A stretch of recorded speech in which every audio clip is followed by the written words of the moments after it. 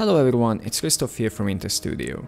This time we will configure MIDI and get familiar with MIDI dynamic and MIDI static actions in Grid Editor. First about MIDI dynamic. This is the default MIDI configuration coming with Grid modules. In dynamic mode, modules will send different MIDI CC or note messages based on position. MIDI dynamic action got three input fields: the MIDI command, parameter 1 and parameter 2. The command input can process values between 128 and 255, be it decimal or hex. For example, if I'm writing 012 in this input field, it will say invalid parameter.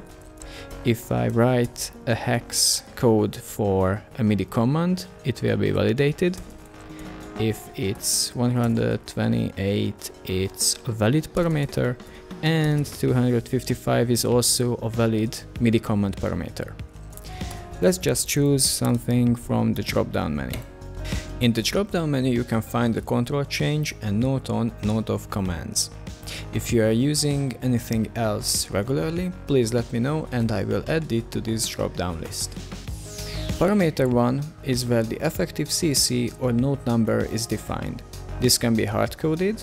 Values between 0 and 127 are valid. Here are two template parameters too. The default control number, we use the default control element number assigned to the specific element and will take dynamic behavior into account. Reversed control number is like the mirror default value. This comes handy with Ableton's drum rack. See, the samples are played mirrored or reversed to the B16 unit by changing to reversed control number. But you see on the BU16, that's what you play in Ableton's drum rack.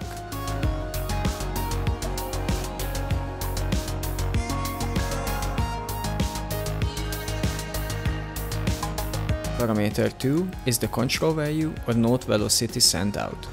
Template parameters with the corresponding input types and value reads are available. Under button type control elements, and as you can see I'm using here a button module, beside the standard control value read, toggle 2 and toggle 3 steps are also available. Let's see an example configuration how toggle 3 step can be used. First, remove the actions from the up event, go to the down event, change the note on from control change because we would send out note on messages without note off pairs because we removed the configuration from the up event. Now change parameter 2 to toggle 3 step, change the LED phase to toggle 3 step and see what happens. First time clearing the monitor and pressing it. Now it's a bit dimmer, like the LED intensity is changed, and now it's on value 63.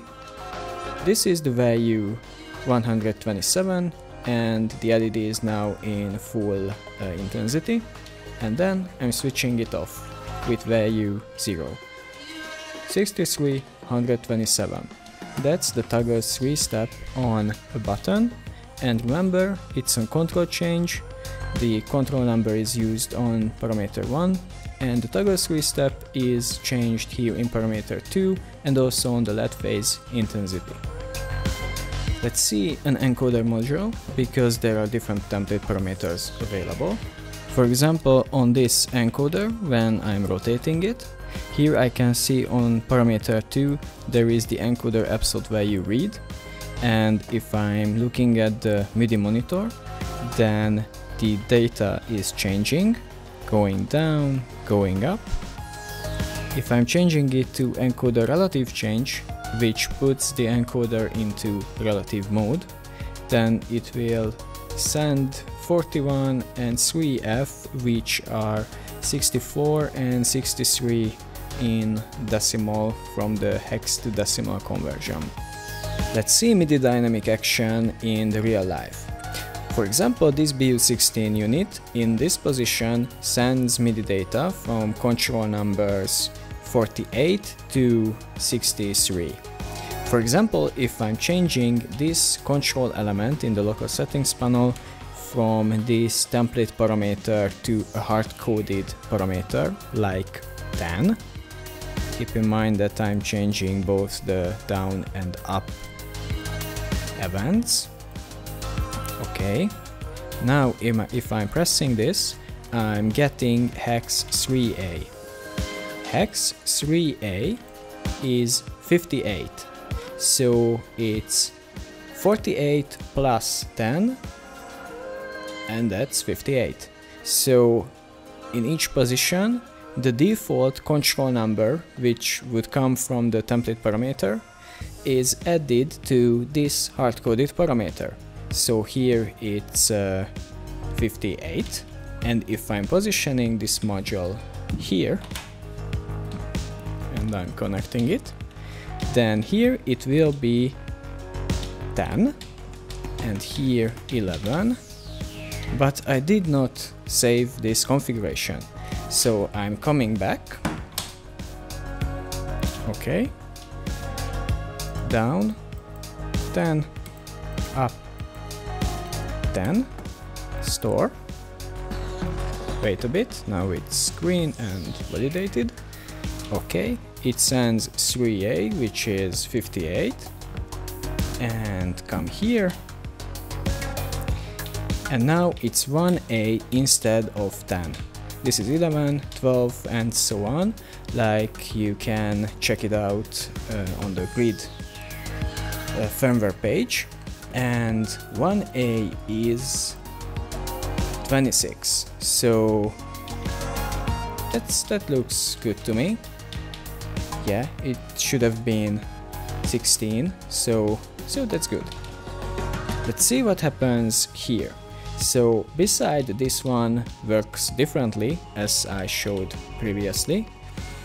It's sending data on a different channel. Here it's sending data on channel 2. If I'm coming back here, that's channel 1. And here it's channel 2.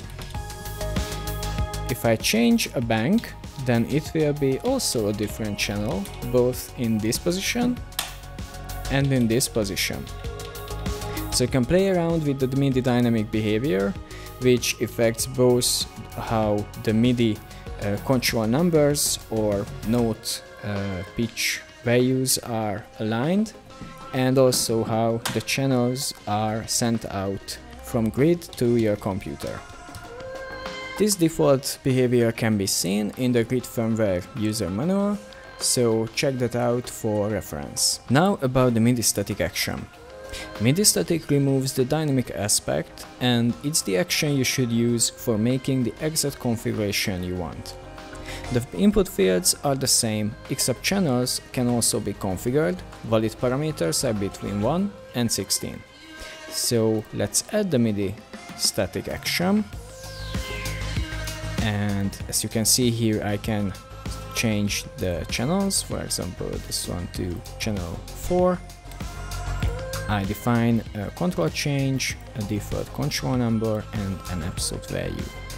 And now on this control element I'm sending the default control number, absolute value out on channel 4. These are on channel 1. Okay, this control element is number 7, so the default control number is 7, which can be referred as CC volume. But this one can be hard-coded easily, and also if I'm introducing a new module or I change the position of this module, this configuration will stay the same. So let's say we have here 22, and now it's sending CC22 on channel 4. I'm changing this one also at the MIDI static. Let's bring it up here, remove this one. Okay, this removed my MIDI, this remove action removed my MIDI static because that wasn't validated. So first remove the old MIDI relative, add this MIDI static, control change, say we have here 11, and absolute value read is what I need. and now it has the expression mapped. This one is CC22 expression. Okay, this one is going to be volume, maybe, why not? That's going to be MIDI static, come up, control change, 7, and absolute value. Okay, volume. And this one for breath control, MIDI static, control change, 2, and absolute value, come up, and remove this one. And that's it. This is on channel 4, this is on channel 1, let's make it go to channel 5. And now it's on channel 5. Make sure to store this configuration. I disconnect the module, and I reconnect the module. I'm also restarting this MIDI monitor to see what's coming in. And here we have CC22, expression, volume, and breath control on the channels I defined earlier.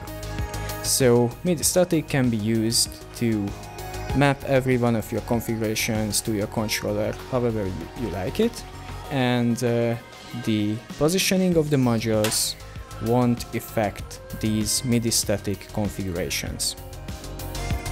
The software here I'm using is MIDI Aux. This is a Windows utility, but for macOS you can find a lot of alternatives. For example, there is a built-in one, and that's what I can recommend to see what grid is sending out to your computer. My plan is to add to this editor software a MIDI plugin or a MIDI monitor for both hexadecimal and decimal value reads. That would make both debugging and these explanations much easier. Thank you for checking out this video on Grid Editor. More to come, and see you in the next one. Bye.